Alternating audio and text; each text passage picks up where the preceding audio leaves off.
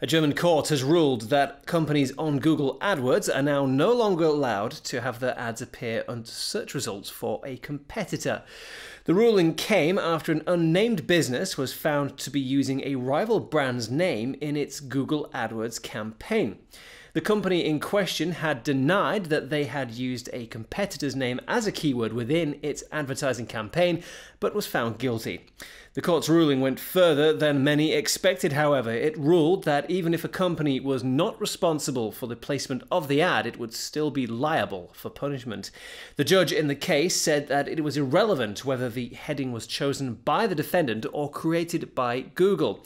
This means that all companies advertising in Germany may now have to manually check that their ads do not appear in the search results for a competitor's name if they want to make sure that they avoid punishment.